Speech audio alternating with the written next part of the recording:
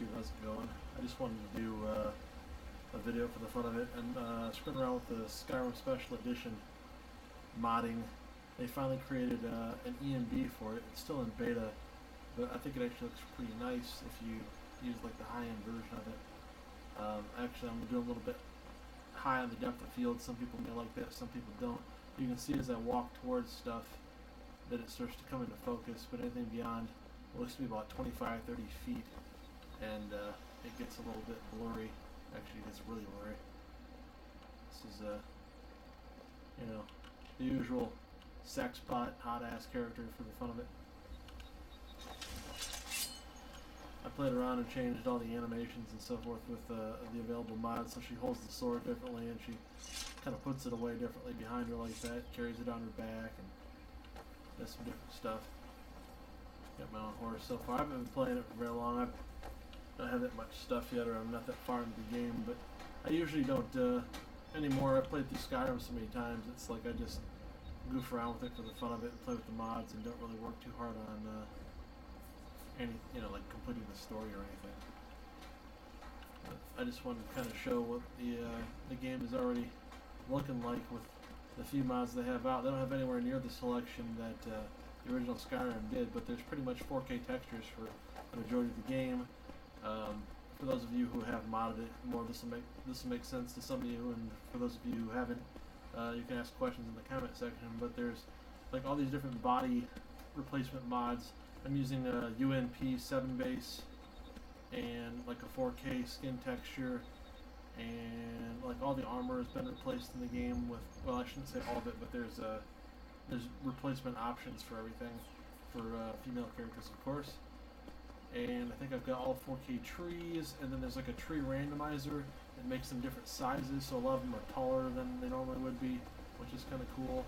I'm using a vivid weathers mod, so there's a lot of, you can see the snowflakes are coming down, whereas normally you wouldn't necessarily get that kind of weather realism.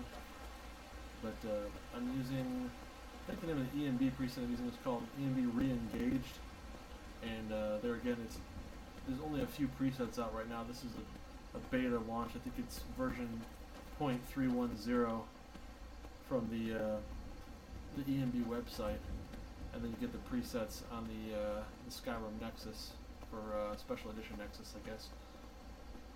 But yeah, the fact that my sword looks like it's digging into my horse's back, poor thing. I think the game looks pretty nice. I've got like a grass replacement mod, water replacement mod. Even my follower, they have a mod that replaces a lot of the lead female characters in the game, like the female bounty hunters, and anybody who can join your team. Like Lydia can join you. She looks different now. This is Janasa, I believe is her name. She's a dark elf, and she looks different than she normally would. I just gave her some cheap Imperial gear so she has a little more protection. One thing, I don't know if you can see my frame rate on the ENB screen or not, but it's like hovering around 44. There seems to be something weird about Skyrim Special Edition. Like you can't go above a certain frame rate with certain settings enabled. I had to shut God rays off because the game was running at like 30 frames a second all the time when I'd be outside. When I had to go indoors, the frame rate would jump up to like 54, but it was like a artificially imposed frame rate cap that was keeping the game from running any better than that. And like I say, shutting off God rays, now the game will run up to 46 frames a second outside, and inside it'll again sit around 60. It's kind of a strange issue. I don't know what the deal is with it. I think that this is probably a little bit too much depth of field, but I like high depth of field. It's just a personal preference. I think it's almost like your character has poor vision, but like I say, I kind of think it adds a certain amount of camera focus that I enjoy.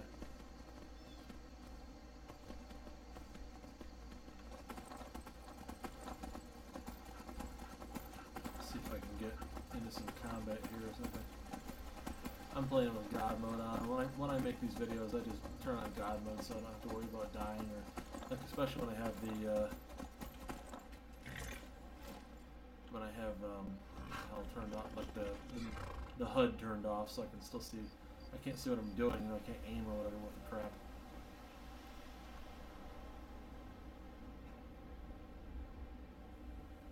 I don't know if there's anybody to fight up here or not.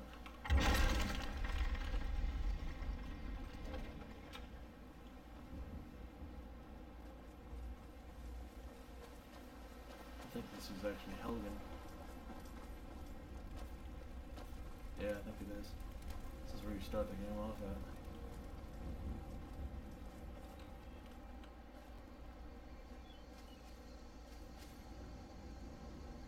Let me see if I can find a little combat here. I'll be right back. 1 second. Alright, this mine is supposed to have Draugr in it, so we'll, I can already hear him. There it is.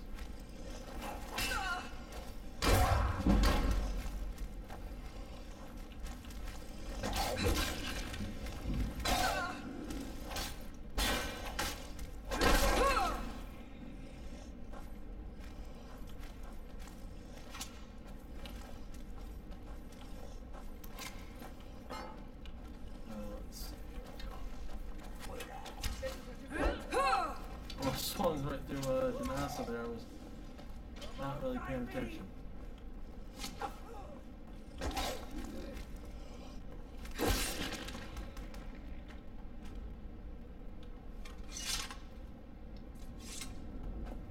Now the corny thing is that animation you see, like she just put her one-handed sword on her back, but it's really on her hip, so it's kind of hard to get the right animation for everything.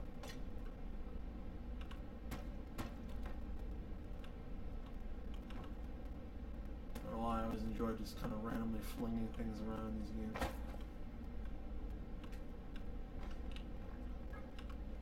I wonder how many poor souls have lost their lives working these tunnels.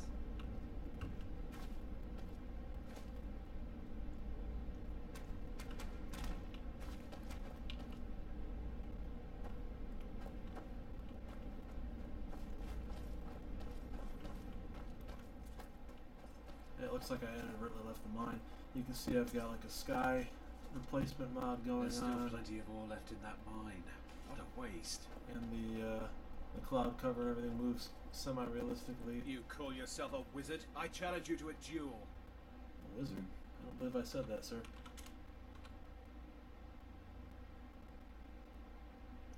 The gods will be the judge of that.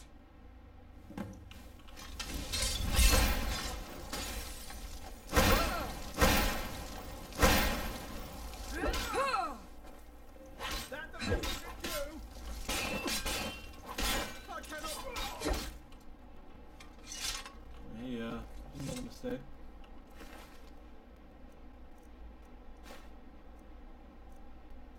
Doesn't have much, does he?